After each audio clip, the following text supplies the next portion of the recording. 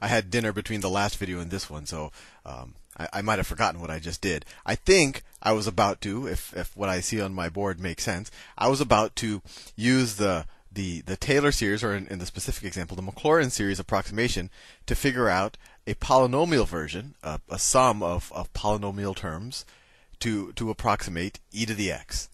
And remember, let me write here what the definition of the Maclaurin series was, is that we said that f of x is equal to the sum from n equals 0 to infinity of the nth derivative of f evaluated at 0. I don't know if I remembered to put it evaluated at 0 last time I wrote this down, times x to the n over n factorial. And hopefully that makes sense to you. This might seem really confusing and strange, but now that we're going to apply it to e to the x, it should maybe be a little bit more concrete. And I think at the end of the last video I said, well, if f of x is e to the x, f of 0 is e to the 0, which is 1. And f prime of x, I mean, that's any derivative of e to the x is equal to e to the x, right? So you take any derivative at 0, and it equals 1 for e to the x, for this particular case of f of x. And that's really neat. That means that the rate of change of y with respect to x is, for every 1 you move in x, you move 1 in y. That's fine at e to the 0. But that also means that the rate of change of the rate of change is also 1, and the rate of change of the rate of change of the rate of change is also 1. So at e to the 0, or at x equals 0 of e to the x, the slope, and the slope of the slope, and the slope of the slope, and the slope of the slope, they're all 1, which to me tells me something is mysterious is happening. And it's another reason why you should just sit and ponder e. But anyway, back to what we were trying to do. So how would we do this? How would we write the approximation? Well, we could say that, let me write the approximate, I'll call that p of x, because it's going to be a polynomial. It equals, well, in this particular case, what's the derivative of any derivative evaluated at f of 0? Well, that term is 1. We wrote that down right here. F of 0 is 1. The derivative, the first derivative at 0 is 1. The second derivative at 0 is 1, right? That's what's special about e to the x. So all of these terms are going to equal 1, right? So this polynomial simplifies to the sum from n equals 0 to infinity of x to the n over n factorial. That to me is very neat. Remember, these are all 1 in every term, so that's why I took it out.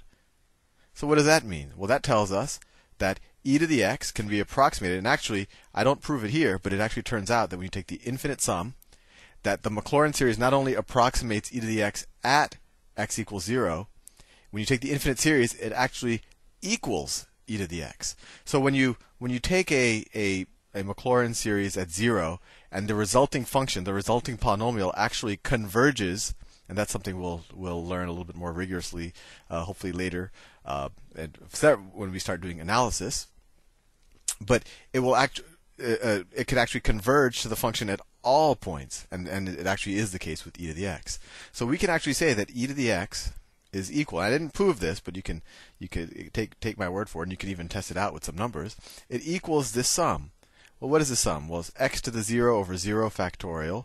Well, so let me actually try x to the 0 over 0 factorial plus x to the 1 over 1 factorial plus x squared over 2 factorial, and you keep going. And of course that's equal, so e to the x is equal to, x to the 0 is 1, 0 factorial, I said in the last video, is 1, so it's 1 plus, this is just x, plus x squared over 2 factorial plus x to the third over 3 factorial plus x to the fourth over 4 factorial, and you just keep going on forever.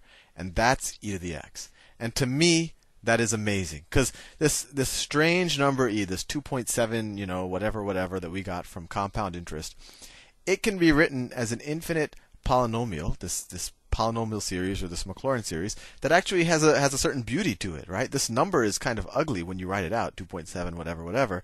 But when you write it when you write it to an exponent power as an infinite sum, it kind of has a nice rhythm to it, right? It's a very patterned. Who would have guessed that you could have written it in such a simple form?